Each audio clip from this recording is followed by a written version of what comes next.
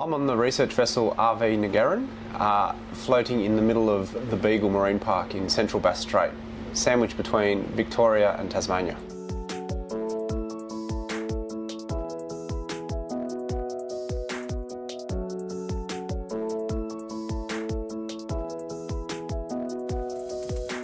We're out here conducting a survey using a ROV, or remotely operated vehicle. And this is a little robot with 7 cameras on it that's able to capture the fish life and all the cool things living on the seafloor. So in 2018 we came up here with a different instrument called an autonomous underwater vehicle. Now this is a robot that is completely autonomous from the vessel and navigates along transects all by itself. During this survey we documented quite a few brightly coloured sponges and bryozoans and other cool things growing on the seafloor. And importantly, we stumbled across an aggregation site, or what we think is an aggregation site of Port Jackson sharks.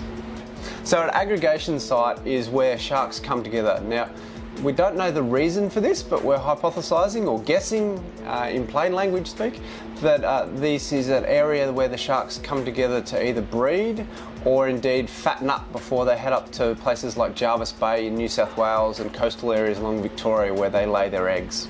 So this species is a very friendly shark species. It's not a scary one like depicted in Jaws or anything. It's quite a friendly little species that hangs out in caves and sandy gutters, and divers regularly interact with these shark species.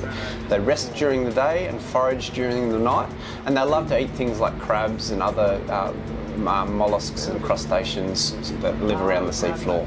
This species is a egg butt laying shark, so it doesn't lay live babies, it lays eggs, and these eggs are spiral shaped, and they lay the egg and grab it in their mouth, and then using their body swim up to a crevice and spin their body around and screw the egg into the rock to keep it safe while it incubates, if you like.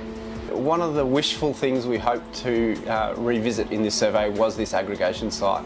And yesterday we were very fortunate enough to stumble across this aggregation site. Now we're talking hundreds of metres maximum in size, yet thousands of sharks tightly packed like a carpet across the seafloor. A very, very exciting moment when we managed to traverse over these sharks and spend a bit of time with the robot yesterday filming them laying around on the seafloor. Now one of the really interesting things that we were able to discover this time around is it looks like an aggregation site of mainly females. We didn't see any males, which poses more questions than answers for us.